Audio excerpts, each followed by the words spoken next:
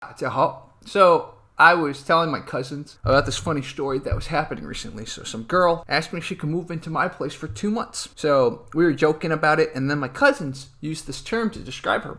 Really interesting term. The term is Lan Tao Hua. Lan Tao Hua.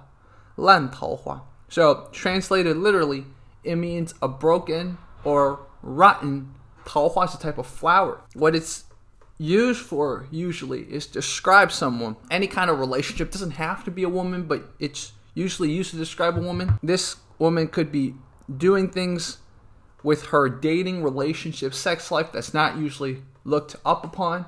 So she's doing things looked down upon. Sometimes it's translated as promiscuous, but I think there's a little bit more deeper meaning than just using that to describe someone promiscuous. It's more just any type of relationship that's not sort of the standard, the moral type of relationship.